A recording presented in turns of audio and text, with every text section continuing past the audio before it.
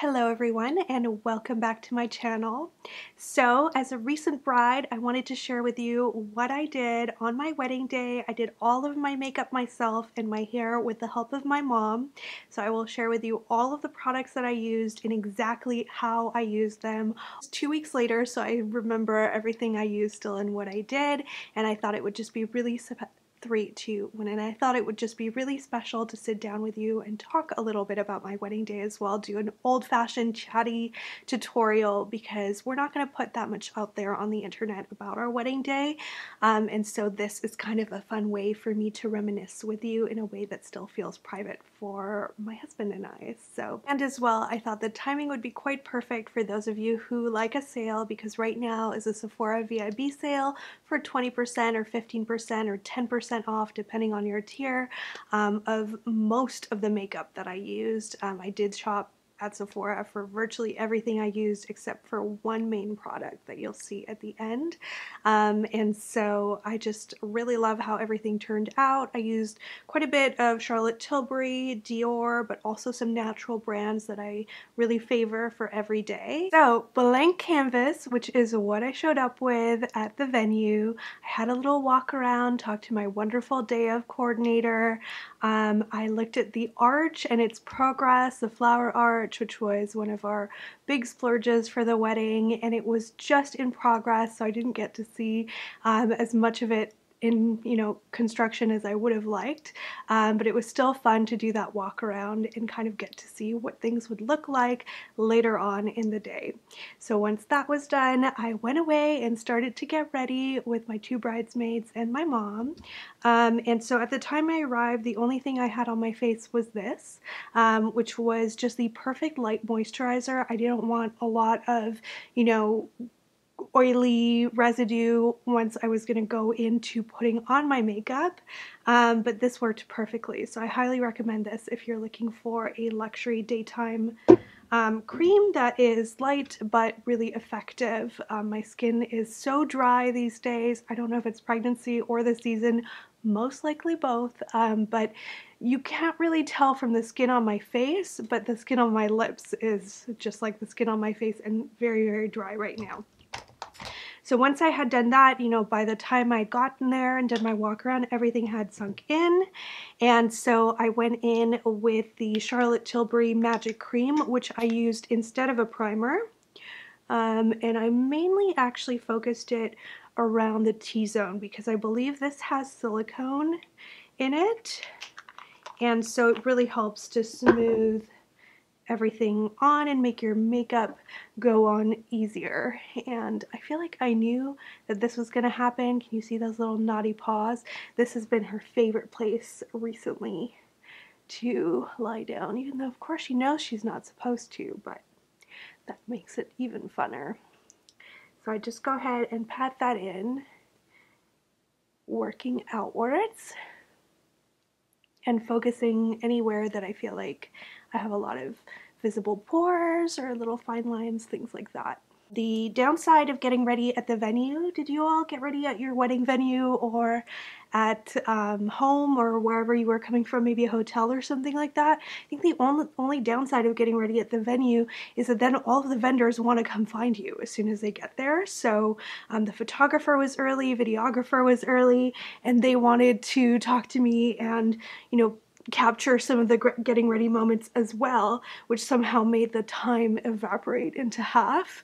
So I'm sure it'll be nice to look back on those moments captured. I don't have my photos back yet at all, and I have the videography footage, which I'm editing myself, but I have not looked at it yet, so we will have to see. Okay, so this is the base. It's nice and glowy, nice and moisturized. It has that kind of like more slippy kind of feel than when I had just applied the moisturizer. By the way, I want to show off my beautiful ring here. This was a wedding gift from my husband's parents, and it is his grandmother's ring. And it sort of looks like a shooting star, which I love. I feel like it's like getting blown out, but so you'll see that. And then of course my ring, which as you guys know if you follow me on Instagram, this is both my engagement ring and my wedding ring right now because we are designing an engagement ring together, which I will get later. So very excited to have that come together, but that is sort of a project for another day too. I feel like time is slipping between our fingers now post-wedding. We're 2 weeks after the wedding now, and baby's coming soon. It feels real now. So we're very excited, but also we feel like we're running out of time. So foundation I used. This is a product that I hesitated over the most doing my own wedding makeup. It is Charlotte's Beautiful Skin Foundation. I felt like it was not very full coverage compared to what most brides wore, but looking at the little bit of, you know, casual photos that people have taken, it was plenty. I would say it's still significantly fuller coverage than what I wear every day, which if you're not a foundation kind of person, this is for you. This is what I wear every single day of my life. It is so moisturizing. It has hyaluronic acid in it, and it, like, you really can tell it immediately plumps and smooths your skin. But it definitely doesn't have, you know, quite as much coverage as I wanted out of a wedding foundation. So this is what I wore both to our rehearsal dinner on the Friday and to our wedding on the Saturday. And it's looking kind of light, but by the time we're done with everything, it'll be perfect. I promise I didn't have that weird like bride mask face or anything, and this is number 3 cool. But you'll see I do a few other layers of things after, so I didn't want it to look too dark either. And I'll show you the setting spray that I used, which worked like a charm. That said, I practiced my makeup both with it as a base and without it as a base, so with just the magic cream, and I preferred the smoother look, in my opinion, if you just use it as a setting spray versus as a primer as well. That's the benefit too of doing your own makeup. You can try different permutations, you know, the same skin look with different eye looks and so forth yourself in the weeks coming up to the wedding, versus if you get your makeup professionally done, you might have one trial, I would think, but not more than that, which makes it harder to sort of switch things around and see how, you know, they affect the final look. Of course, this is not a professional tutorial, so you will see many professional steps that are skipped. It's sort of an enhanced version of my everyday makeup.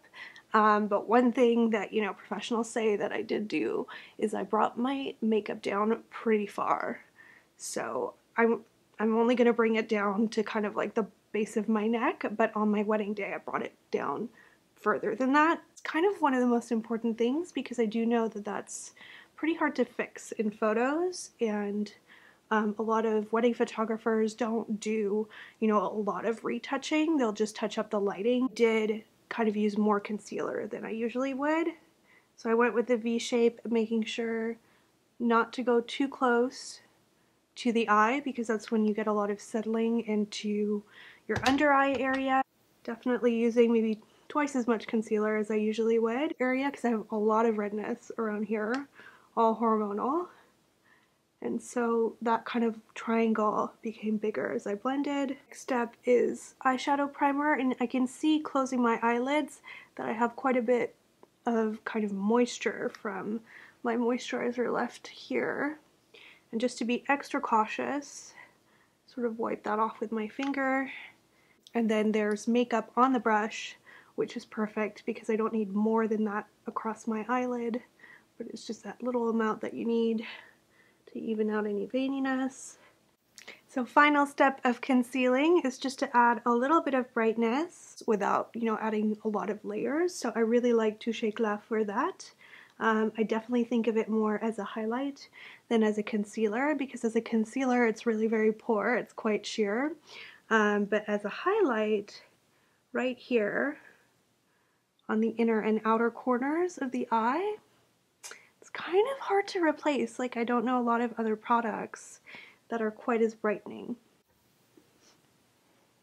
So if you're pale like I am, then I feel like you'll get to this stage and it's almost like you matched everything to your skin but ended up a little bit paler than you wanted to be. this is where my powder recommendation comes in, because if you do the pro trick and use translucent powder, you're gonna increase that even more, which is why so many pros use much more yellowy, darker foundations. I wanted more of a natural look, so I kind of flipped that in a way, and I used a powder that, although it's actually pretty light, it's 2N from Dior. What is this called? It is their Professional Performance Perfecting Translucent Powder. So even though it's technically translucent powder, you can see it's not translucent. It has quite an apricot-y kind of color to it, and I'm really happy with how this works. If you've been watching my makeup videos for a while, you know I got completely obsessed and addicted to the Armani powder that is now discontinued, and have really struggled to replace it. I guess, you know, this is kind of a traditional translucent powder in that once it's on my brush, even like really, like, you can see I'm loading it up, you can't really tell. There's like not a lot of powder on the brush, which I think is kind of a good thing. Getting married in October, we had limited light to sort of have a smooth transition from ceremony into pictures and reception and into the dinner, which tells you that controversially and contrary to kind of industry norms nowadays, we did not have a first look. So we kept it kind of traditional, which felt more romantic to me, and I wanted that sunset light for photos that you otherwise probably wouldn't get for a first look. So that was just my way of doing it, and just telling you about our wedding and what I did. But I know from our photographer that that was a sort of counter, you know, tradition nowadays way of doing things, and made things somewhat more complicated, but it really made us happy to do it that way. So we kind of went straight into the ceremony, then we had a brief moment with our guests and with signing the paperwork and everything, and then went off for photos after that.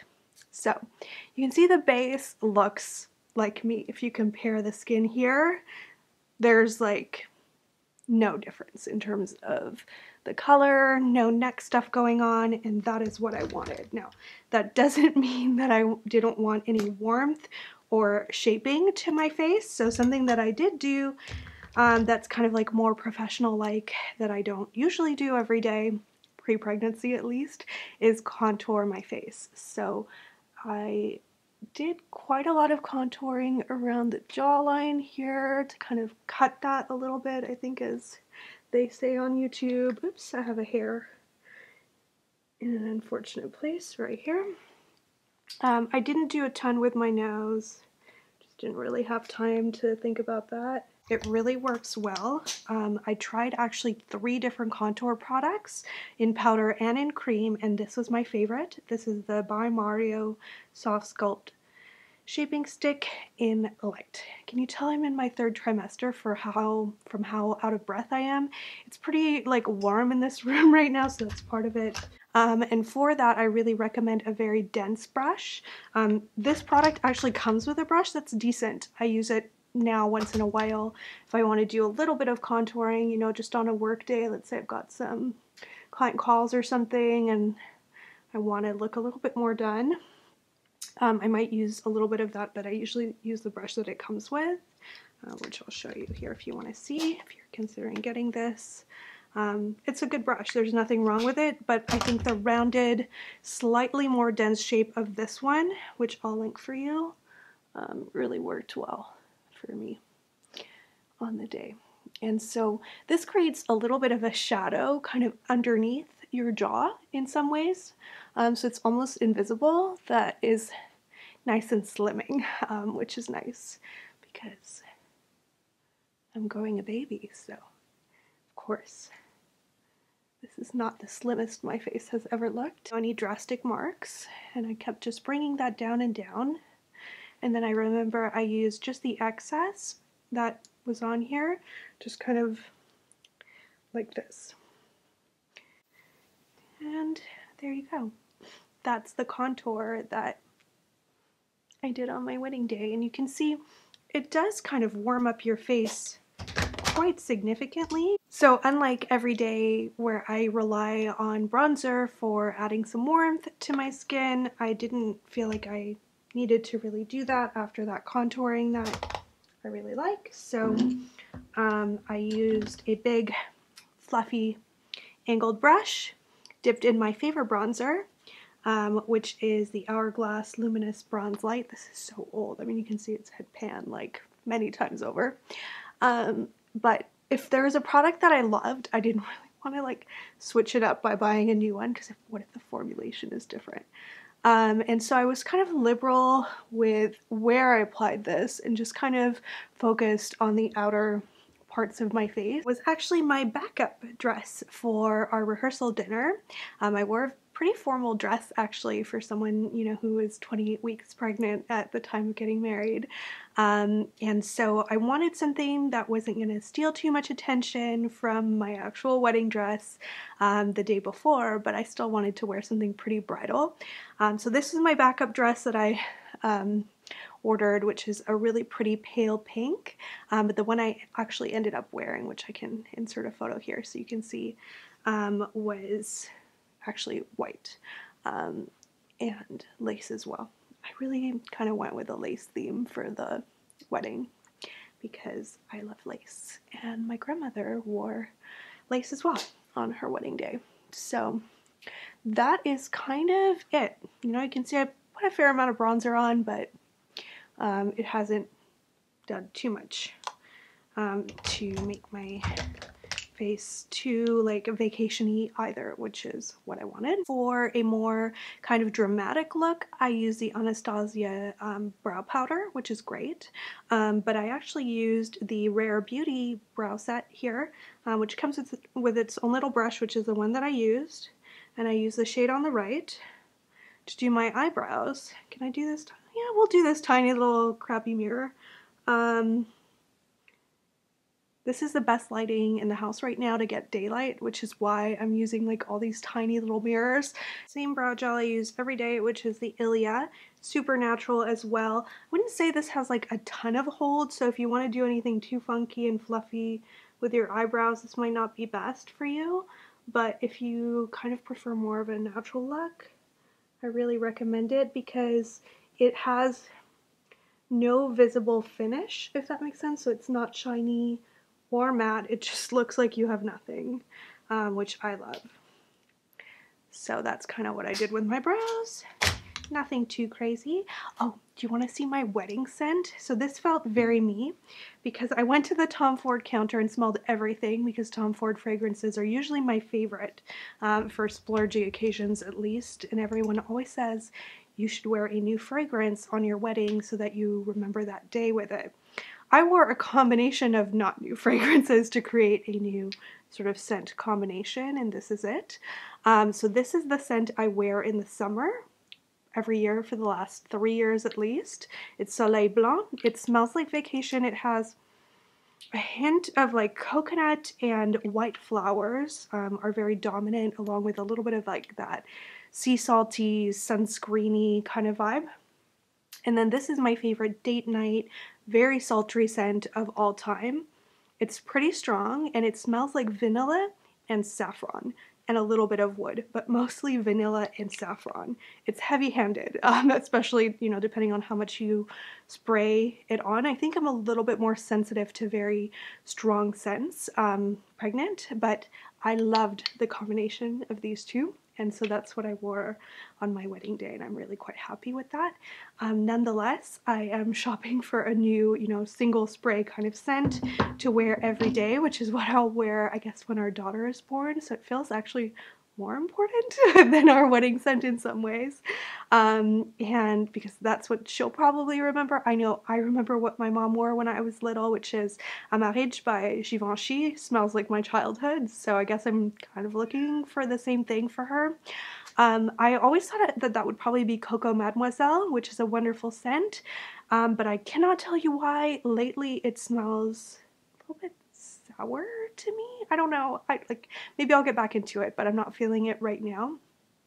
So I've ordered some new options in the Sephora sale, 2 new options at least, that have been highly recommended by 2 friends, one online friend and one real life friend, both of whom have worn those fragrances, so we will see what they turn out like in real life. As you know, it's the VIB Rouge sale right now, so anything you want to try from this tutorial will be, you know, mostly in the sale. I then did my blush, and here's what I did for blush. So this is the Dior Rosy Glow, which on my skin actually really pops in a beautiful way and gives me that healthy glow. But I also wanted something a little bit more autumnal than this. So I basically use this as a base, high up, kind of like here. I bought a new blush, which is the Charlotte Tilbury Sex on Fire. For your wedding day. And I blended these two together, but focusing more on the middle, so getting more of that kind of plummy color, and kind of spread that out a little bit further than with the Rosy Glow.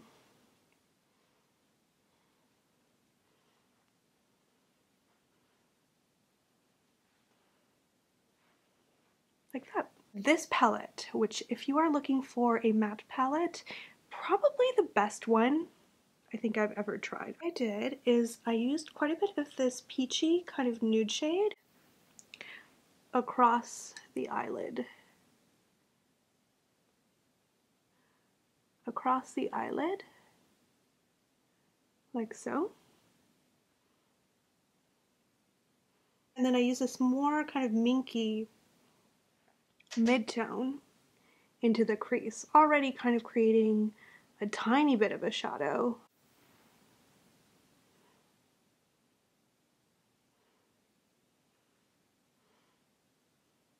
I went with quite a light shade and used that in the inner eye corners, like so, and a little under the brow bone. And I did a little beginning of an outer V and into the crease, and this is quite warm compared to what I would normally use, but it was perfect for my wedding day because a lot of our florals were very warm toned without being pumpkin-y. I told them no orange, so that means I had a lot of burgundies and peaches and really beautiful rich colors. We had a lot of dahlias for our flowers, which were gorgeous. A lot of time after the wedding, part of why I'm only freeing up now to do this tutorial with you, drying the flowers, and I microwave them to get them to really dry into a crispy, completely flat finish between dishes. You can get this professionally done. I wasn't feeling like spending the money after, but it's definitely something that you can get done, and then you can arrange it in these clear frames. I'll show you in a vlog what the result looks like. I haven't done the one that I'm going to spend the most time on. I'm doing some smaller ones for favors. I've already given my mom hers, which is made up of flowers from my bouquet, and then with the remainder of flowers from my bouquet, which had quite a lot of flowers in it, I'm making an arrangement for our daughter's room, which I'm very excited about. So that feels like a really special memento. And so I know flowers are ephemeral, and you know, of course it doesn't look exactly like the flowers on the day. Once they are dry, a lot of them lose a bit of their color, but I'm really still very pleased with how it's come together, and it's something that I recommend. So these colors kind of remind me a little bit of that. Eye makeup. I was very careful to blend everything, so going in with a little bit of some of the more mid-tony kind of colors, making sure that the crease was kind of warm and well blended. I did go in with a pencil brush, and then a combination of these two. So this one's too dark really, but I wanted it to be, this one to be a little bit darker, so I mixed the two for kind of like a warm dark brown, and did a little outer V thing, and then used the same brush, dome shaped brush, and blended that out. Ready? And I just went in like so. Kind of coming in from the top always feels easier to me, and like you get less of that product in your tear duct, then leading to crusty eyes, which is not good. Did a little here, and like that. and that, you know, immediately brightens things up in a pretty way. And then what I did, kind of in a hurry by then, because I remember them, the videographer there kind of filming this part, so I basically rubbed aggressively my middle finger first in the pink and then in the more like taupey, but like still very shimmery, both of them shades. And on the kind of inner third going into half of the eyelid, I did this and just tapped it in. So I'm just going to do my eyelashes and liner and everything exactly like I did on my wedding day, but minus the falsies. And this just so happens to be how I do my eye makeup virtually every day as well. So I did a thin wing.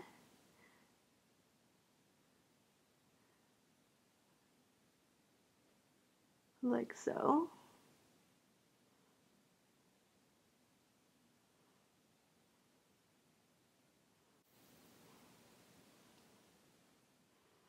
And I tried to really keep it pretty small with the wing, with the idea that, I don't know, I love my winged eyeliner right now, but in 20 years it might not be as big of a thing, so I did a little bit of a smaller wing than I normally would for like evening makeup. But as always, if you feel like it's like a little too much and kind of like popping more than you want it to, just use a dark brown on a pencil brush and kind of blend a little bit, which I think it creates like a really nice flattering soft look to it that, you know, you still get that drama more so than if you'd used a pencil or brown liner, because this one's black. I used brown when I was blonde, but now I'm back to using black. But I really like the look that that creates. Alright, and it always looks a bit funny until you put on your mascara. And I've been using 2 steps recently, every day. But, you know, especially on my wedding day, this was nice to have again, so I wouldn't have to use like really big false lashes. It makes a big difference. And this was actually a gift. Well, this is my second tube. I repurchased it. But the first tube I tried was a gift from one of my mom's friends who swears by it. I've never liked mascara primers until I tried this one. So highly recommend that. And then I use my favorite mascara, which I recommend if you have a special event using it for a while, because mascara is like a bottle of fine wine. You want it to age a little bit. It never looks as good when you first open the tube and use it as it does a couple of weeks later. So that's what I did. And I did 2 coats. And trick as well that's I think important for that primer to work as well as I know it can, is to apply your mascara right away. Do not let it dry. You really get more length out of it if you don't let it dry first. Last face step, favorite highlighter right now. I love this highlighter so much and was waxing lyrical about it that my mom used it on my wedding day too. And so I just went ahead and put a little bit. So pretty and natural looking, but really still gives you like some pop, you know, like some pizzazz, which I think is fun without looking like a glow ball. Hairspray for your face, also known as setting spray. This is the most natural one that I could find.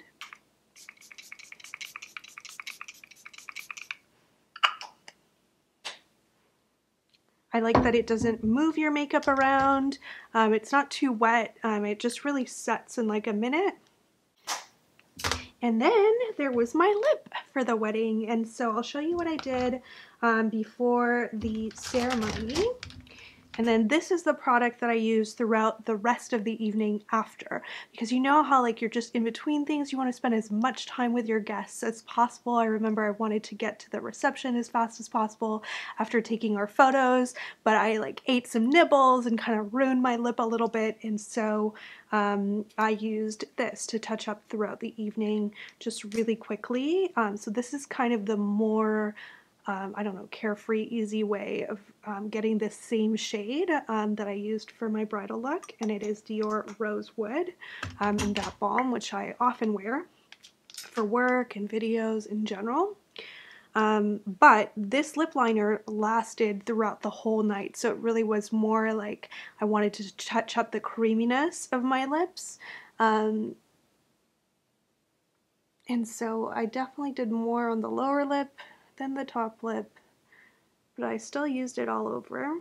This is Kitten Mischief by Elisa Eldridge, and it is the perfect kind of match. It's very similar to Pillow Talk, but I would say when talking about the lipstick, it's a little bit lighter and a little bit creamier as well, like a little bit more pink, more bridal in my books.